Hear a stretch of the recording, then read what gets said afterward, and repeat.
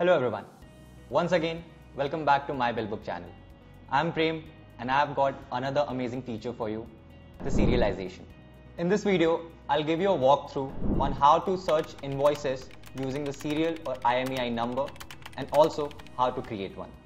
But before we proceed, please don't forget to subscribe our channel. To enable serialization, we have to click on items from the navigation bar. Then we have to click on item settings button, and on this pop-up screen we can see enable serial number /IMEI. Once we toggle on this button, we can see the field name. Here you can enter any field name as per your requirement and click on save. Now as our serialization is enabled, let's create an item. We have to click on create item button.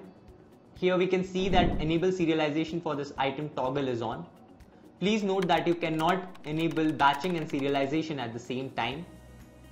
Now let's enter the item name. Select the category. To enter item code, either we can enter it manually or click on the generate barcode.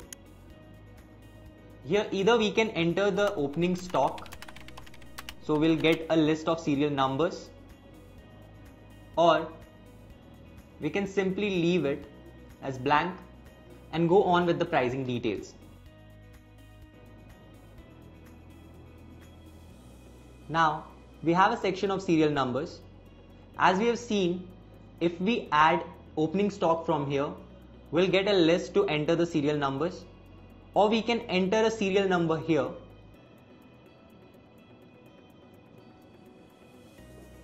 and notice that opening stock is increasing. So if we enter 5, we'll get the 5 empty boxes where we can fill our serial numbers.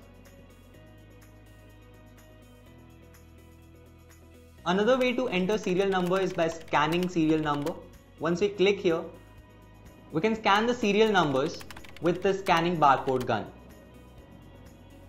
Now as we have entered the serial numbers here, we can click on save and save this item. As we can see, our item is successfully created. Here we can see the serial numbers.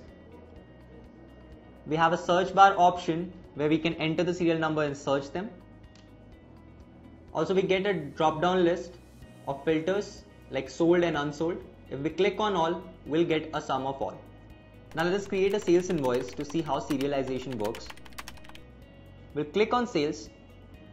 We'll click on create sales invoice. First we add a party. Then we'll add our item. Once we'll click on the serial item, this pop-up screen will open where we can search the serial numbers, or we can select from the serial numbers here. Once we've selected, we can click on save and then we can click on done. Please note, if you're adding an item and if you're trying to create a new item, you cannot enable serialization from this pop-up screen. So please note, if you're creating an item from sales invoice or purchase invoice, you cannot create a serialization item. You have to go on the dedicated create item page.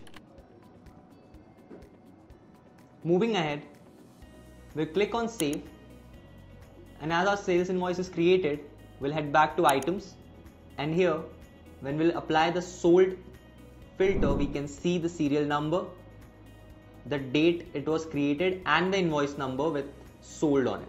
If you wish to adjust the stock, you can click on the adjust stock button, and here you can enter the quantity. As you'll enter the quantity, you'll get to enter the serial numbers. Now as you're done with it, you can click on save